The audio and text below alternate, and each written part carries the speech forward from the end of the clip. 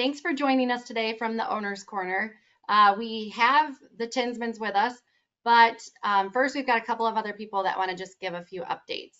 So first up is Ashley. She's our seed manager, and she's been attending lots of tours and field days this summer, and she's been walking a lot of the product as well. Ashley, what's on your mind and what do you want to share with this group? Good morning, everyone. Just a few things I'd like to share with everyone this morning. We have some things coming down the pipeline that I'm really excited about for the 24 season, and just want to give you a heads up on those. And if you'd like to get out in the field and see what we have to offer, let your salesman know, and we'd love to show you what we've got. So the first up is the VT4 Pro. It is a new trait that DeKalb is coming out with this year, and it has 3 above ground and 2 below ground modes of action with that RNAi technology to target the corn rootworm. And then it also has 4 herbicide tolerances. So you've probably heard of the Double Pro that we currently offer. And this is just taking it to the next step and offering below ground with that above ground. One thing that I think is really cool about the VT4 Pro is that we took out that Herculex gene, which had some yield drag to it. And so we're really looking at a high yield potential with this VT4 Pro corn. The acres that you're going to see this on is the lower pressure corn rootworm on those corn on corn acres. So if you're somebody that has that low pressure with the corn on corn acre, feel free to give your salesman a call, and this could be a great fit at your farm. The next thing I want to touch on is the short corn. And this has been a huge buzz in the countryside over the past few months, and I'm excited to see it launch in the 24 season. DeKalb and Brevant, 2 of our brands that we offer here at Liqui-Grow, are coming out with a short corn. And DeKalb actually has some infield trials in the Quad Cities area. So if you're somebody that wants to check that out, call your salesman, and we'd love to get you out there to see that. But the biggest thing is that it's shortening the distance in between each node. So it's really shortening up that corn, preventing us from that root lodging and some of that green snap that we see in those wind events. So like I said, if you want to see that, we have some infield trials, and we'd love to get you out there to check that out. The next one is a tar spot update. This year, I have noticed less and less tar spot than we have in years past. And I think that's because of the moisture that we really haven't had except for in the past couple weeks. With that being said, even though we're seeing less of it, don't hold back on that fungicide. We still want to keep applying that, and not only for prevention of spreading of the diseases, but overall plant health. And lastly, I just want to say thank you to all of you for choosing Liqui-Grow and allowing us to be on your acre and help you make these tough decisions on your farms. So we really appreciate that, and we look forward to seeing you in the fall and spring. Thanks, Ashley. And we look forward to seeing you at all of the plot nights that we have coming up later here this summer at the different locations. Now I'm going to turn it over to Jake. I know he's been out looking at soybean fields already this morning. So Jake, what are you seeing in the field out there? I'm seeing wet jeans and wet socks is what I'm seeing. Yeah, I hope you took a change of clothes along. I didn't today. I didn't expect that much dew. So there's a couple things I'd be thinking about right now. Number one, I'd be thinking about corn rootworm. And the reason I say that is, in the last few days, I've seen some adults, and historically speaking, we should be seeing some adults. But that means that rootworm feeding is either done or almost complete. So if you're going to see lodging or damage associated with rootworm feeding, it's much at its end. So that means that there will be lodging in the field if you have high rootworm pressure. And I think it's a great time in history to make sure that you're understanding what your pressure looks like. And the reason I say that is for a couple of reasons. Number one, in parts of our geography, both the Chrome and the SmartStax trait packages have failed to control rootworm. Now, to be frank, that's historic. That up until now, that's been in 7, 8, 9, 10 years continuous corn, often with the same trait package planted, by the way. But if you have some of those fields that have been in long-term continuous corn and you want to keep it that way, it'd be a really wise idea to go check those fields out right now to see if you have injury or any lodging, because that would be an indication to you, okay, next year I need to go to SmartStax Pro, or next year I need to use an insecticide, obviously a granular or in furrow liquid insecticide for rootworm control. The second reason I would take a good hard look right now at my fields for lodging is there's been a resurgence in rotation resistant northern and western corn rootworm. So in the last couple of years, I've been called out to look at more and more of the rotation resistant western corn rootworm and northern corn rootworm. So even if you've been in rotation with soybean, it'd be a good idea to know what you have out there if you have any injury out there, so you can proactively plan for next growing season. And if there's one use for a drone, because I don't like walking through pollinated corn and nobody does, if there's one use for a drone that's like the absolute best use, it would be for scouting for rootworm injury. And the reason I say that is these injury pockets typically show up as 10, 20, 30-foot circles out in fields, and you can typically pick those up pretty good with a drone. If you don't have any, if you don't see any in the drone image, don't walk out in the field. If you do, you need to go out and investigate and see what's going on out there. And if you don't have a drone, we have several throughout the company. Contact your local Liqui-Grow salesman. The second thing I would, Ashley already mentioned it, but the other question that's on everybody's mind right now is, do we need to spray a fungicide, and are we going to have tar spot? If I had a crystal ball, I would tell you, but I don't. Meaning, are we going to have tar spot? But this is what I think you need to think about. Unlike northern corn leaf blight and gray leaf spot, none of these hybrids have, generally speaking, none of these hybrids have good resistance to tar spot. As Ashley mentioned, we've had the weather in the last couple of weeks, thank God, to get the tar spot moving. Raindrop impact blows this tar spot up on the leaves, and continued wetness, leaf wetness, gets it going. We've had some rains, we've had some dew. So we might have the infection getting started right now, but you just can't physically see it yet. So I wouldn't count out tar spot not being problematic, and it has been reported in other parts of the state where they've had more rain early. I wouldn't count it out. And I think you should think about this from a risk tolerance perspective. Let's say you spray a fungicide, the tar spot never became a problem. You only get a 4 or 5 bushel yield increase. Obviously, that doesn't pay, but you also didn't lose, more than 10, 15 bucks an acre at most, right? It was kind of a break-even scenario. But if we do have tar spot and it gets bad, you could be looking at losing 15, 20, 30 bushels per acre. And so there's a lot more risk. There's a lot more downside risk to not applying a fungicide. Applying a fungicide is the less risky proposition in this conversation. So that's the facts. Well, and Jake, not to interrupt you,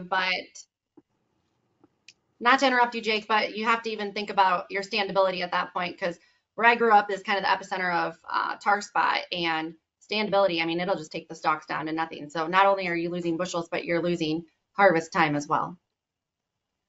That can definitely happen. So what else are you seeing in the field, Jake? You got about 1 more minute. Oh, well, if I have 1 more minute, there's a lot of yellow soybeans out there and spots in fields, and I've just kind of started investigated that. Katie was at a field yesterday. She asked me to go out and look at it, and it was Fusarium seedling disease. That's what we determined it was. I looked at another field this spring. It was also Fusarium seedling disease. And so, if you have some yellow spots, particularly in some clayier or lower lying areas in soybean fields, I'd go take a look at that. I'm going to go take a look at a lot more. But if it is Fusarium, you're going to be looking for lower stems that are unusually red, and roots that are basically kind of have a dry rot and they're brown and dying. And pull some healthy plants and look at the roots. If the roots are nice, bright and white and healthy looking, if that's the difference you're seeing, then it could be a chance it is Fusarium. If you think you have that going on, it can be hard to tell. Again, contact your Liqui-Grow salesman. They can send me some pictures, or if I can find the time, I might even come take a look. And the reason knowing, it's not that you can do anything about it right now, unfortunately, but the reason knowing is important is we can think about next year. Do we need to look at a different variety? Do we need to look at a different seed treatment package? You know, there's things you can do to plan for the future if you know what problems you have now. Well, thanks, Jake, for that. And we're going to move it on over to the owner's corner here. And with us today, we have Hov Tinsman and John Tinsman. And John actually has been purchasing all of the raw materials for fertilizers for 5 crop seasons now. So with that, I'll turn it over to you guys. All right, so some good news is last year around this time, the December 22 corn wasn't much different in price than this year where the December 23 corn is. At that same time, we've seen the corn nutrients fall by 30 to 35% in price. And so what that means is the affordability on a bushel of corn has significantly improved. You can see where it was the previous 2 years on that yellow and green line and where we are this year on UAN. So we're starting to scrape the bottom of a historical ratio average, and that's going to be very good for you, and it should leave more dollars in your pocket at the end of the day. At these prices and at these ratios, I think it's a good idea if growers are comfortable with it, with locking in fertilizers early at prepay and selling. You know, if you lock in $90 an acre of nitrogen, selling $90 an acre of corn bushels against it in the futures. I mean, you lock in that price and you lock in a favorable ratio that you should be able to generate good income on. Now, when we move over to phosphates, I'm using DAP as an example. When we move over to phosphates, you can see again, this is significantly better than the past 2 years and coming up on a historical low at this time of year. So again, our phosphates, when we come for fall prepay, are going to be offering in our banded fertilizers, they're going to be offering very favorable ratios like this versus a bushel of corn. Here we can see potash as well. Potash is again much better than the previous 2 years.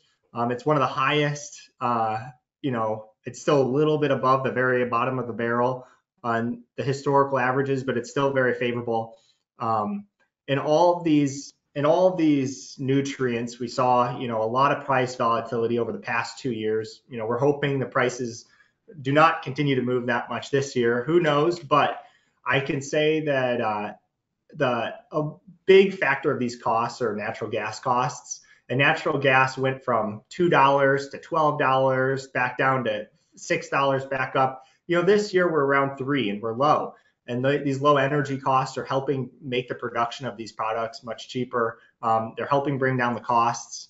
And we also have people investing, places in Canada and stuff, significantly investing in more potash production, which should help ease some of the, you know, shortages that we saw over the previous couple years and provide some price stability and also hopefully keep these ratios low. But again, there's a lot of different factors going on in the world markets, and actually we've seen over the past month that prices have actually seemed to start to rise at NOLA. So we recommend that when the fall prepay prices come out, whether it's for nitrogen or whether it's for P and K or sulfur, that you consider doing that. It seems like 8 or 9 out of 10 years historically, it's a favorable thing to do to prepay early if you're available. The whole industry is set up to give you an economic advantage if you're able to do that.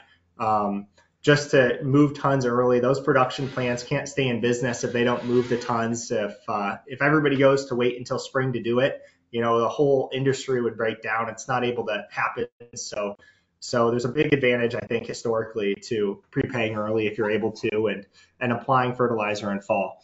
Now, those same ratios, I don't have the sulfur chart up, the ATS, but it looks similar to the UAN chart. So with that, I'll move it over to Hov.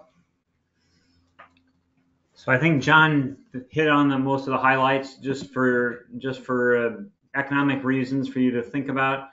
It looks like P&K is approximately, as John mentioned, 35% lower than last fall. It does look like nitrogen's lower. So if you're considering it, when's the right time? As John mentioned, 8 out of the last 10 years, it's in August to September timeframe. So with that, Katie, I'll follow up with any questions you want to fire away. Okay, Hov. First question that I've got is, so as you look at the last 5 years, what decisions have been favorable to a farmer to make for their operation? Terrific question. If you look at the last 5 years, if you're looking for what's the best way to have an insurance program that, and I don't mean insurance that you would buy as a policy, but insurance for your revenue and for your bushels, you need to consider 3 things. Number 1, fungicide, fungicide, fungicide for what you're doing right now to protect the bushels that Jake and Ashley have already mentioned. Number 2, apply P&K in the fall. It's got a 5-year average of somewhere between $4 to $5 an acre cheaper when looking at applying in the fall, paying at the end of the year versus paying at the end of the year and applying in the spring. And then number 3, buying nitrogen when you are most comfortable, whether that's in August, whether that's September or October. Buying early has proven to be a very economically beneficial thing for you and your fertilizer investment. Okay, I got some notes here on that. Here's another one that's coming in. So what keeps you up at night as you go around the countryside and talk to farmers? What are things that keep you up at night? So over the last 2 or 3 years, because of the economic situation in terms of the cost of fertilizer, people have been really scaling back both potash and sulfur rates to make their fertilizer budgets work. Unfortunately, while that's maybe worked agronomically, we're seeing deficiencies of both K and S show up a lot more frequently, which means potentially we're robbing yield from our current situation. As you see the potash price decrease, as John mentioned, you need to really consider if in 24 it's time to move back to what I would call removal rates, which in the case of K might be an additional 5, 10, 15 pounds of K per acre, up into that 90 pounds of crop removal, just to make that as a consideration, because now the favorable pricing might suggest that you do that. Sulfur is another situation that seems to be showing up more and more. Part of that's because we don't see as much other containing fertilizers having sulfur. And then number 2, the crop yield is pushing, as we push the yield, the demand for sulfur is key, and that 15 to 20 pounds per acre is just barely cutting it. Okay, so if fertilizer, basically what I'm hearing from you guys is if fertilizer is at a better price point this year, maybe putting on a little bit more and trying to build some of those savings accounts, as I like to call them, in your soil, it's a good year to be doing that. It's definitely a good year to be considering doing that, because ultimately the price is more favorable, supply is plentiful, and we're in a good shape to basically be able to band apply that P&K, especially that K this fall, for your economic benefit.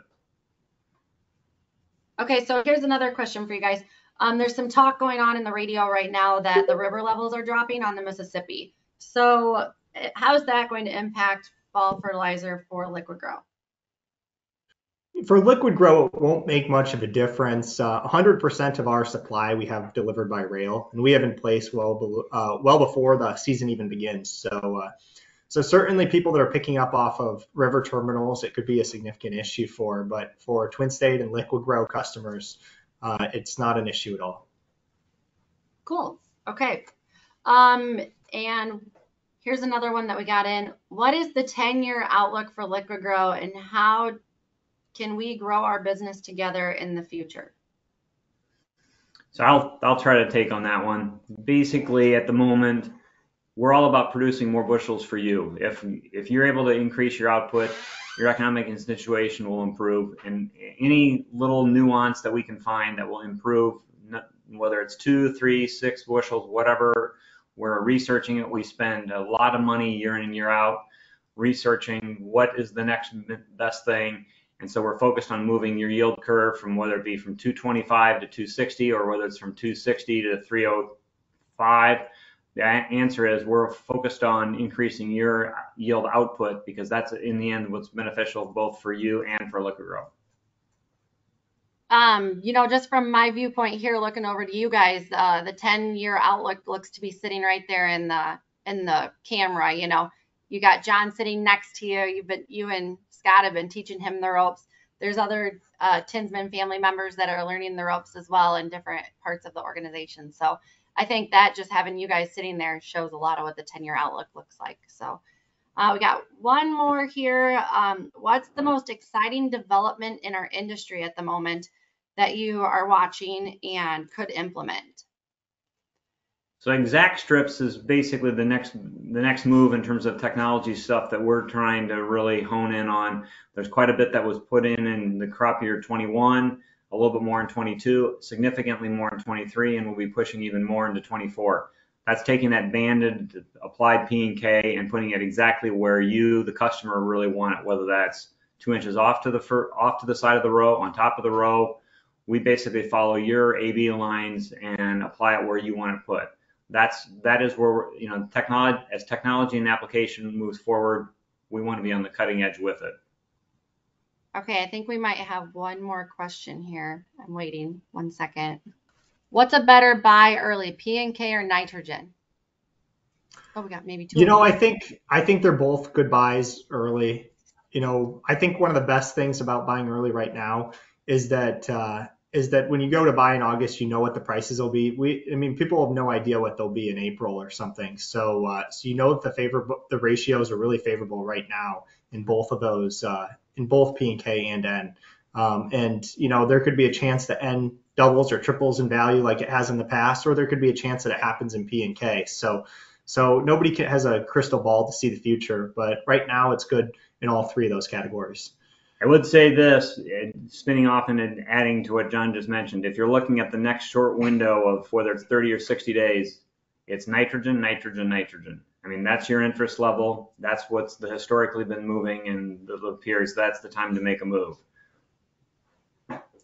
Okay, and the last question that's up here is, what is your estimated cost difference between UAN and NH3? It's not completely determined yet, but I would say probably you're going to be staring at somewhere into that $8 to $10 an acre, but it will be much narrower than it would have been 12 months ago. So the bottom line is it's narrowing, it's getting more competitive, but it's not exactly set in stone, at least as of yet. Okay, well, it doesn't look like we have any other questions. For all of you on here, the Liqui-Grow Loop, it's our text messaging service that, Jake does those weekly videos on. If you're not already signed up, talk to your sales applicator. They'll be sure to sign you up for it. And thanks for being on today, and have a great day.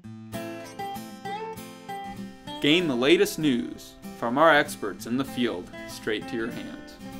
Sign up for our weekly tech service where we provide quick and to-the-point videos shot on site to help you plan your planting date, know when to scout and which diseases are present in your area, become aware of upcoming tech and new seed options, precisely timed fungicide, insecticide, and chemical application for best financial returns, and much more. Every choice you make as a farmer matters on the field. With more information on hand, the better agronomic decisions you can make, keeping your ROI high, yield strong, and soil healthy for the long haul. Sign up is free and easy. Simply text the word JOIN to 844-843-9247. Cancel anytime by texting the word STOP. It's just that easy. No spam, just helpful information shared once a week. Stay in the know with Liqui-Grow.